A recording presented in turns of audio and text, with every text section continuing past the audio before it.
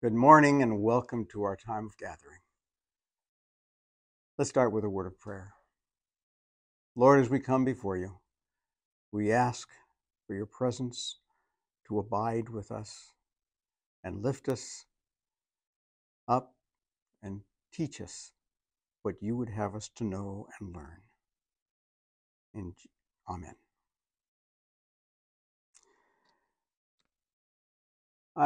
My tradition follows what they call the common lectionary, and it's a series of readings for each Sunday, and that is followed by most major denominations and the Catholic Church. And during Lent, we get a lot of good readings. And today, this coming Sunday is the fourth Sunday in Lent, and the psalm reading for this week is the 23rd Psalm. And that's one you're familiar with. A lot of you have some of you might even know it by heart. But like so many things, we hear it, but are we listening to it? And so let's allow God to speak to us through this 23rd Psalm. The Lord is my shepherd. I lack nothing. He makes me lie down in green pastures. He leads me beside quiet waters. He refreshes my soul. He guides me along right paths for his name's sake. Even though I walk through the darkest valley, I will fear no evil, for you are with me. Your rod and your staff, they comfort me. You prepare a table before me in the presence of my enemies. You anoint my head with oil, and my cup overflows.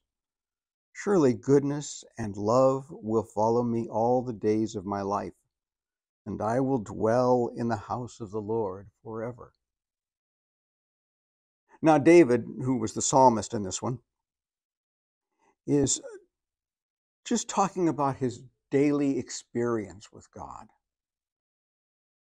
And a lot of us don't realize that this psalm is about our daily experience with God. That wherever we are, whatever we are doing, God is present for us, with us, guiding and leading. And sometimes we, like sheep, don't listen. We go our own way. We do our own thing.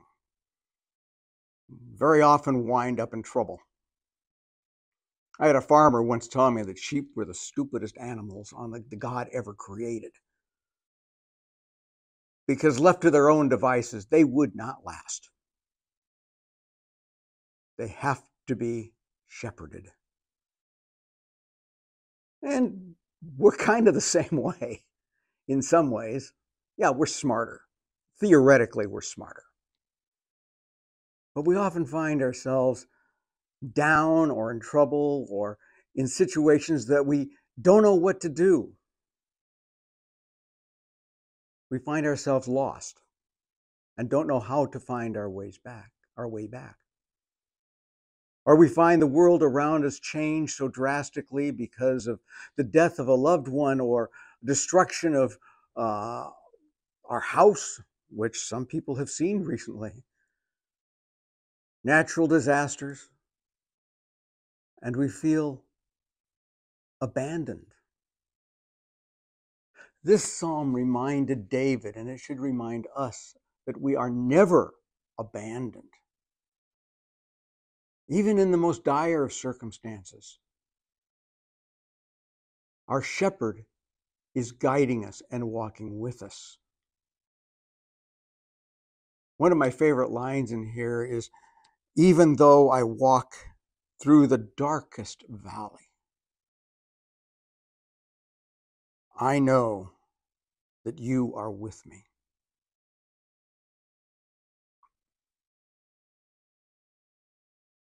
You and I oftentimes find ourselves not understanding life and not knowing which way to go or how to proceed. Sometimes we feel like a total failure. But the psalmist says, stop and understand that you are not only loved, but you are cared for. And God will take you where you need to be. And sometimes you don't have a clue where that is, but God knows. My wife and I often joke, we joked for years, that the one place that we would never want to live is the Central Valley. I mean, we would go, when I lived in Washington State, I lived near Spokane, and my family is in San Diego, and so we would have to drive through the Central Valley. And by the time we got to Bakersfield, my wife and I were ready for a divorce. Because of the heat, the humidity, we were on each other. Because up there, we didn't need air conditioning. Our car didn't have it.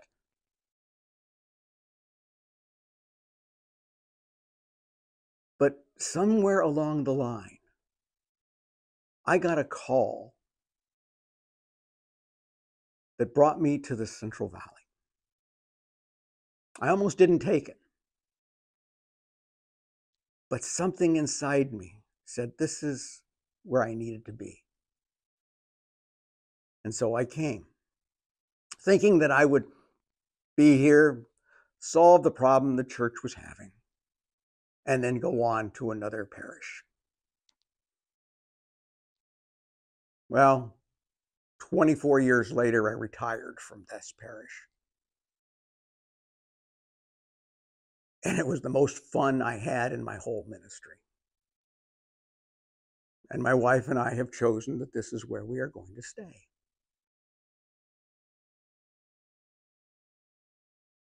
God is leading you.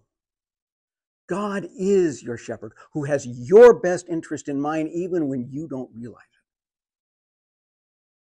So when you're at where your wit's end, you don't know what to do, you've made mistakes, you know you're broken, you know you're lost,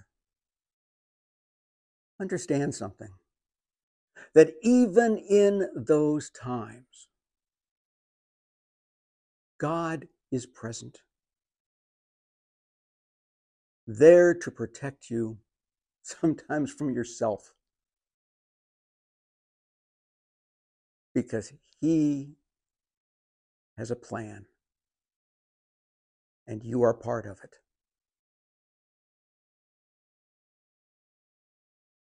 The last line is, Lord, I'm going to dwell in your place forever, in your house. That's not a church. That's in the presence of God. And I'm going to be there because that's where I belong. And that's where you belong. God is there for you now and in the future, no matter what. Let's pray. Lord, thank you for your love and for your consistency. That even when I walk away from you, even when I'm wrong or finding myself so far from where you would have me to be, you take me to where I need to be. If I just open my eyes and understand that you are there, loving me and caring for my future. Amen. Hey, God bless you. Have a good day. And remember that God is with you as you do your tasks and as you just be just the person that God created you to be. That God is with you through it all. God bless.